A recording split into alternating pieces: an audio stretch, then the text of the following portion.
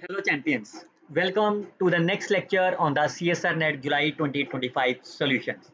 Today I will explain you how you can solve the calculus of variation questions which was asked in the part B and part C with the help of the shortcut tricks. Myself Dr. Harish Garg. You can follow and subscribe my YouTube channel where you can find the various lectures related to the CSIR Net and the gate mathematics all with the help of the shortcut tricks. And students, if you watch my this lecture calculus of variations last minute revision which I just uploaded one day before the examinations, then you can solve each problems either from the part B either from the part C in a very simple manner. Fine. So how you can solve all these questions in a very simple manner, let's start with this video. But before watching this, let's kindly like and comment on this video as well. चलिए सबसे पहले इस question को solve करते हैं. How you can solve this problem in a 5 second time periods. Very simple. The similar question I already explained in the last minute calculus of variation lecture. If you read the statement, the given function is f is my a y dash square plus 2b y dash plus c of y square. Is it okay? Now how you can solve this problem in a very simple manner. Look at that. For what value of the ABC, the problem is my minimization. Every admissible extremal, what is the meaning of the extremal? Extremal is my y. That means the first statement say for all those values of the y, j is my minimizer. For every is a minimizer for every. That means in each options they are talking about for all. So what is the meaning of that? Basically they are talking about the strong minima. Fine. So what is the condition that I tell you in the strong minima? If you remember my this lecture last minute revision, you can, this the part C, you can easily get the 4.75 marks in the 5 second time period. What is the condition for the strong minima? F, whatever the f is given to you, you can find the 2 times derivative with respect to y dash, it must be 0. So can you find the f of y dash? It is my 2 twice of a. When it will be greater than 0? It is greater than only whenever a is my positive number. But what about the b and c? B and c can have any value because there is no restriction on the a and b. So look at the option which has a is greater than 0. Yes, a is my greater than 0, a greater than 0, a greater than 0. Right answers are B, C and D are my correct answers. क्या आपका भी question ये सही हुआ है और क्या आपने भी इसी अप्रोच से सॉल्व करा था? और अगर आपने इसी अप्रोच से नहीं सॉल्व करा, then I must recommended you watch my this calculus of variation last minute revision lecture. तो आप खुद कहोगे sir what an approach to solve the problem. Fine. चलिए अगला पार्ट बी का क्वेश्चन सॉल्व कर लेते हैं पहले. Fine. Which of the following is the value of the y? So first of all, what is the f? Y dash square minus 4y square plus 2xy. Firstly, look about the constants of a constant, whether it satisfy the given conditions. Sine 0 is 0, 0 is 0. Pi by 4 is a pi by 2, 1. Pi by 4 will be cancelled, satisfied. Pi by 4 satisfied, 0 and 0 satisfied. All these constants are satisfied. Then what is the Euler equation is del square f minus d by dx, or you can use as a partial derivatives. There is no problem, is my 0. Fine. So let's start with this one. Can you find the first derivative? Minus 8y plus 2x minus d over dx of 2y dash is 0. Fine. I can cancel that 2. It is a minus 4y plus x minus y double dash is 0. That means y double dash plus 4y is equal to x. Fine. So firstly I can find the particular integral. The particular integral means the value of the 1 over d square plus 4 into x. I can take 4 as a common.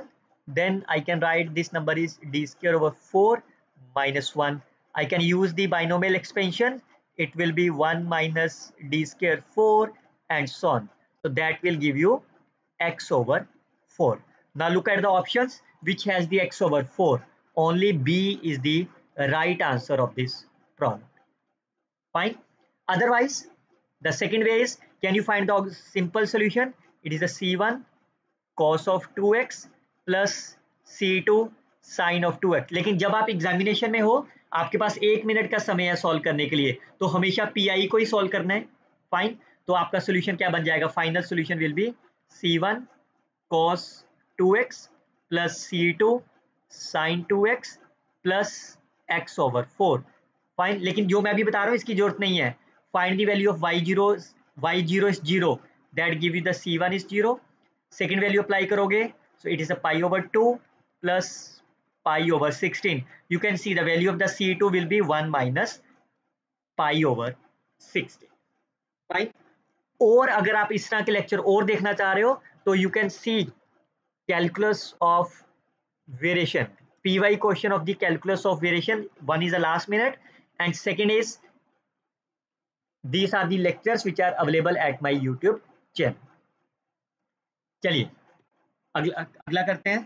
Again is a part C. Again is very simple. What is the f? F is my y dash square over x raised to power alpha. So then you firstly start with this condition, d by dx of f over y dash is 0.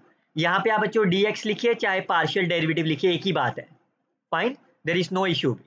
So any how I can use as a dx. सो कितनी value हो गई? 0 minus d by dx of 2y dash over x raised to power alpha is 0. What does it means? That implies y dash over x raised to power alpha is my constant, or you can say y dash is c x raised to power alpha. यहां तक तो कोई दिक्कत नहीं है. Now look at the given conditions. पहले check कर लेते हैं ऑप्शन में से कौन सा ऑप्शन डिस्कार्ड हो रहा है. y of 1 is 1, 15 is 15 fine, 16 plus 14 30 by 2 fine, 1 plus 2 3 is 3 fine, 4 plus 2 6 over 3 is fine, 1 and 1 satisfied, 1 minus 1 plus 2 satisfied, 4 minus 2 plus 2 all are satisfied. सबसे पहले J0 की बात करते हैं, थर्ड ऑप्शन की बात करते हैं. J0, that means alpha is my 0. So if alpha is my 0, what is the meaning of the derivative? Y dash is c. That means y is equal to cx plus beta, some constant. Fine. But आप ये भी देख सकते हो first derivative is my constant. तो आप देखो यहीं से ये सेम चीज बन रही है आपके पास. y of 1 is 1, c plus beta, y of 2 is equal to 2. अगर आप दोनों को सॉल्व करोगे you will get c is equal to 1, beta is my 0. तो yes, third option is the correct statement. Now look at the J1 for the case of the second and the third. Fourth, alpha is my 1. What does it implies? Y dash is my c of x. Is it okay? तो इसका मतलब y dash आपका क्या होना चाहिए? Only coefficient of the x. इस case में आपका y dash कितना आ रहा है? 2x minus 1 over 2, which is not equal to cx. Why? Because of this present of the minus 1 term. ये तो नहीं आ रहा ना इसमें, माइनस ऑफ a कुछ ऐसा टर्म तो नहीं आई ना आपके पास. So that means the last option is cancel. Look at this case. इस केस में आपका y dash कितना हो रहा है? It is 2 over 3 into x. तो ये cx की फॉर्म का ही है. Yes, it is my right option. और अगर आप चाहते हो करना सॉल्व एग्जामिनेशन में, but there is no need, but if two still want to solve you can integrate them.